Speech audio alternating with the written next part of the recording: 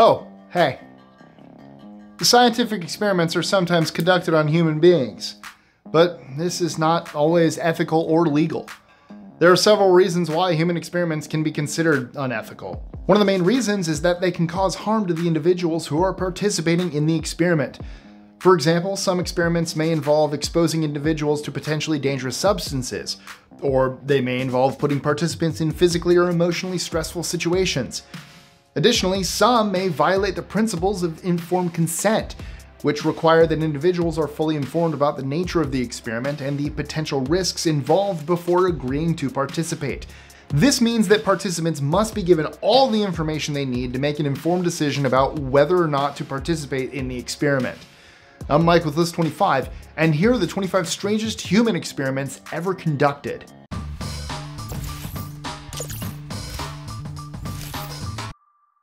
#25. The Tearoom Trade Sex Study. The Tearoom Trade was a study conducted by sociologist Loud Humphreys in the 1960s.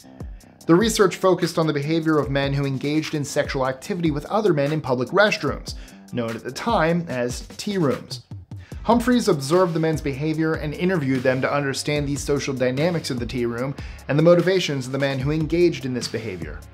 The study was controversial due to its subject matter and the methods used by Humphreys, which some have criticized as unethical. However, it remains an important work in the field of sociology and has been widely discussed and studied by scholars.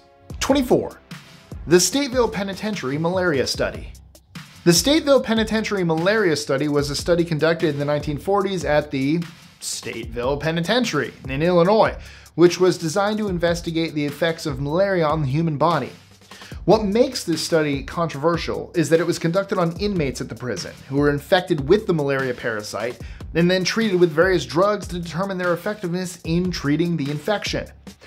However, the experiment was ultimately considered a success in terms of advancing the understanding of malaria and its treatment. #23. Operation Artichoke. Operation Artichoke was a CIA-led program that was active in the 1950s, which focused on the use of hypnosis and other mind control techniques for intelligence gathering and behavioral modification. The program was part of the larger Mkultra project, which I'll get to later, which was a series of experiments carried out by the CIA on human subjects to study the effects of psychological manipulation. The purpose of Operation Artichoke was to explore the potential use of hypnosis and other techniques for interrogating subjects and extracting information from them. The program was highly controversial and was eventually shut down in the early 1960s. #22. The Monster Study. The Monster Study was a psychological experiment conducted in 1939 by psychologist Wendell Johnson at the University of Iowa. The experiment was designed to study the effects of stuttering on children and involved 22 orphans who were chosen as subjects.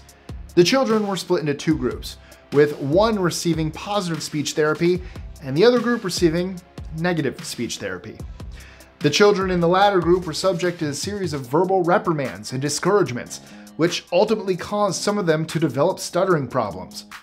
The experiment was highly unethical, as the children were not fully informed about the nature of the study and did not give their informed consent to participate. Additionally, the negative speech therapy used on the children was harmful and caused significant emotional distress. As a result, the experiment was widely criticized and led to significant changes in the way psychological research is conducted. #21. Operation Midnight Climax. Operation Midnight Climax, which is not as sexy as it sounds, was a CIA program that was carried out in the 1950s and 60s. It too was also a part of Mkultra.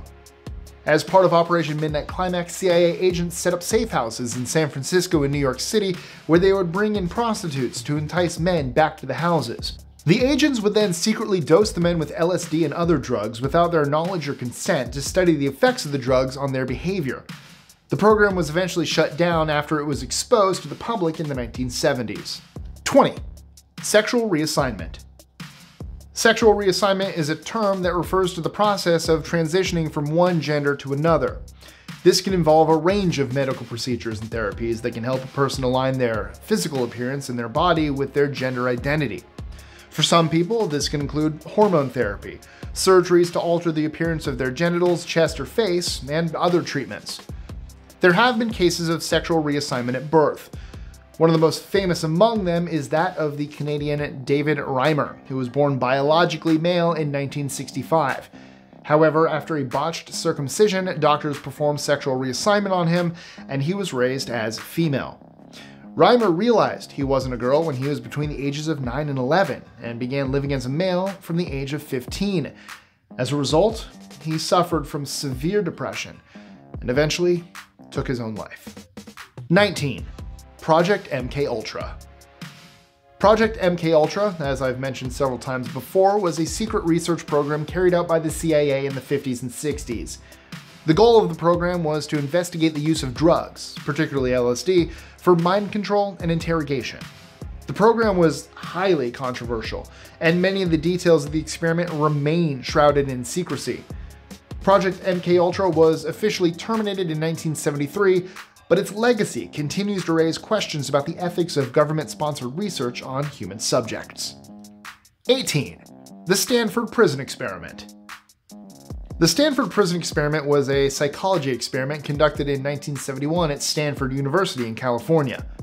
The experiment sought to study the psychological effects of power and authority on individuals by replicating a prison environment.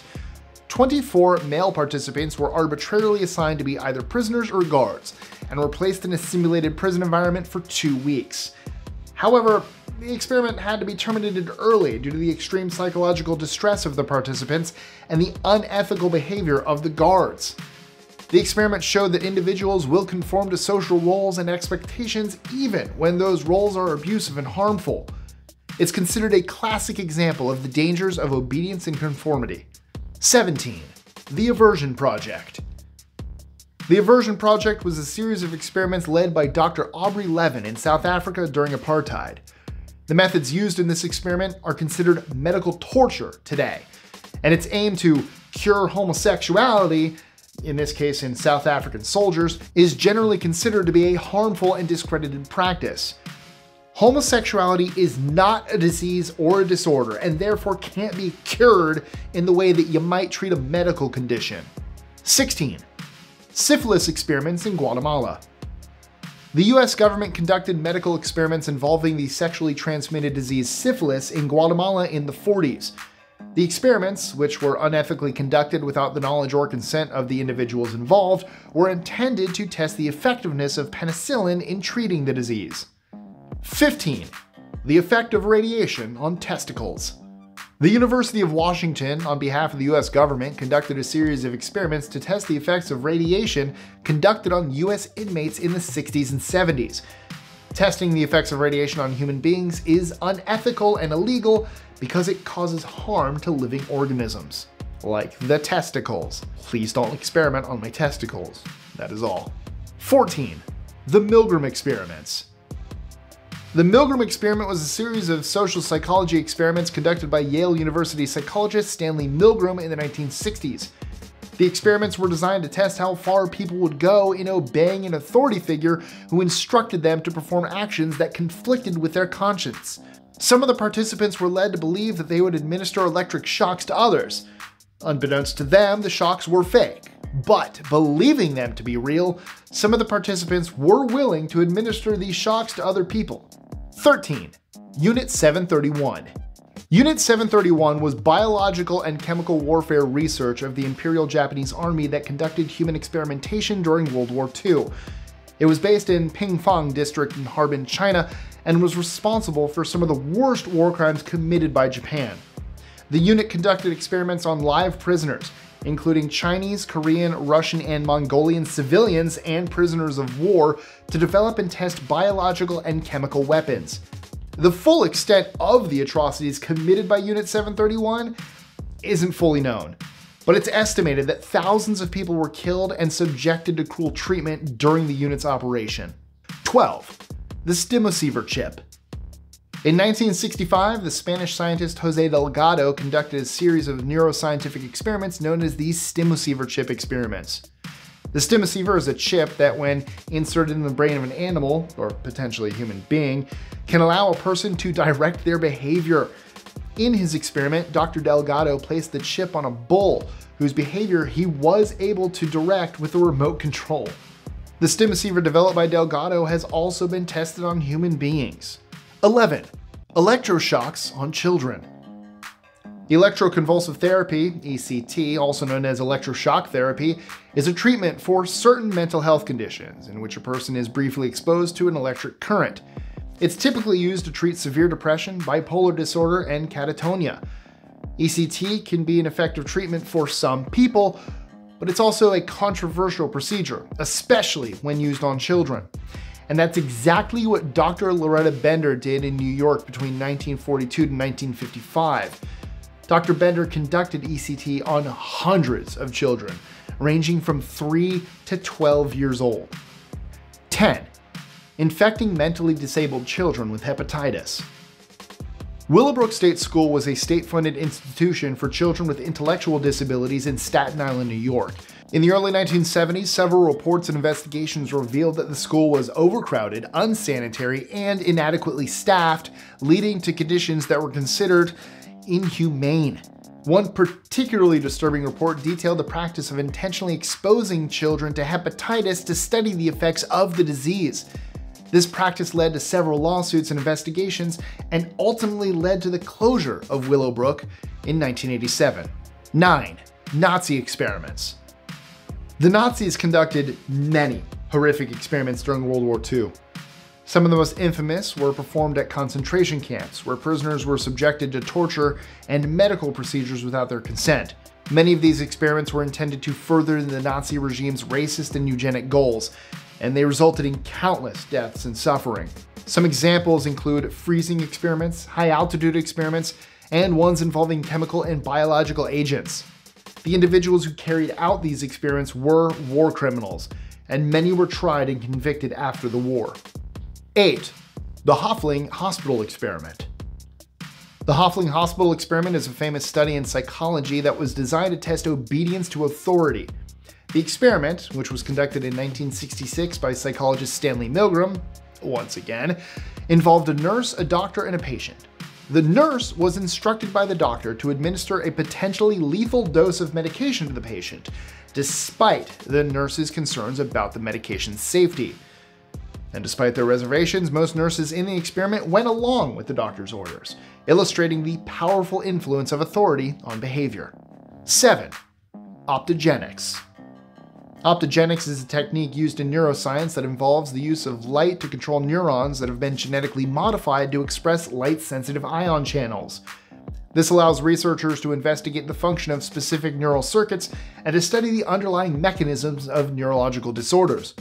The technique has been used to study a wide range of brain functions, including perception, behavior, and memory. So, could optogenetics be used to control human behavior? 6. Radio frequency identity chips. A radio frequency identity, or RFID chip, is a computer chip that can be placed on or implanted in people, animals, or objects to track and identify them. An RFID can also store data. The first RFID implant in a human being took place in 1998. RFID in humans can be used to track their movements and locate them at all times. 5. TGN 1412 drug trial. The TGN 1412 drug trial was a clinical trial that took place in 2006 to test a new drug called TGN 1412. The drug was being developed as a treatment for autoimmune diseases and leukemia, and it was intended to stimulate the immune system. However, during the trial, the drug caused a severe reaction in the 6 healthy volunteers who received it, leading to multiple organ failure and life-threatening conditions. The trial was immediately halted, and the volunteers were given medical treatment. Thankfully, they all recovered from their adverse effects of the drug. The incident led to significant changes in the way clinical trials are conducted, including stricter regulations and closer monitoring of trial participants. 4. Tuskegee Syphilis Study. The Tuskegee Syphilis Study was a scientific study performed between 1932 and 1972 by the U.S. Public Health Service in Tuskegee, Alabama. The study was designed to observe the natural progression of untreated syphilis in poor rural black men who had the disease. The men were never told they had syphilis, and they weren't treated for it, even after penicillin became available as a standard cure for the disease in the 1940s. This study is considered a significant example of unethical medical research and racism in the US. It led to significant changes in the way clinical studies are conducted, including the development of guidelines for informed consent and the establishment of institutional review boards to oversee the ethical conduct of clinical research. 3. Mustard gas tested on soldiers. Mustard gas is a chemical warfare agent that was used during World Wars I and II. It is a potent vesicant, meaning that it can cause severe skin, eye, and respiratory irritation and blistering. It was primarily used as a means of chemical warfare, and it can be dispersed over a wide area and can be difficult to protect against. During World War I, mustard gas was tested on US soldiers to evaluate its effectiveness as a weapon. This was a very dangerous and unethical practice, as the effects of mustard gas on human subjects were not well understood at the time. The soldiers who were exposed to mustard gas often suffered severe injuries and long-term health effects. In recent years, the use of mustard gas has been banned by the Chemical Weapons Convention, an international treaty that prohibits the use of chemical weapons. It is illegal for any country to produce, acquire, or use mustard gas for any purpose. 2. Releasing infected mosquitoes. In the 1950s, the US Army released millions of mosquitoes infected with dengue and yellow fever in the cities of Avon Park, Florida, and Savannah, Georgia. These experiments on biological warfare were designed to test whether mosquitoes could spread these contagious illnesses. Unsurprisingly, many people became sick, and several even died because of these unethical experiments. 1. Radioactive pill for pregnant women. As part of research conducted at Vanderbilt University in the 1940s, pregnant women were given radioactive pills at a free prenatal clinic run by the university.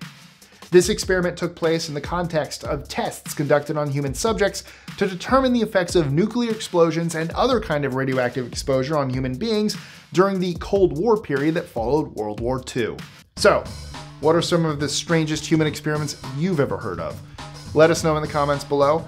And as always, don't forget to like, share, subscribe, click that notification bell so you don't miss out on any new content in the future, including our nice little shorts, because sometimes you don't have time for a whole little video, so you want little bite size. Bite 25. I'm nicknaming them Bite 25. So check those out. Don't forget to join our Discord. It's growing daily-ish. We're still working on it. I'm still building it. Just join. Join in on the fun. Come talk. And please think about becoming a member. That way you can help support this channel so we can continue to bring you such awesome content like this one. And as always, see you next time. Be sure to click that subscribe button and the notification bell so you don't miss out on new videos every Monday, Wednesday, and Friday. Share them with your friends and help us consistently conciliate curiosity.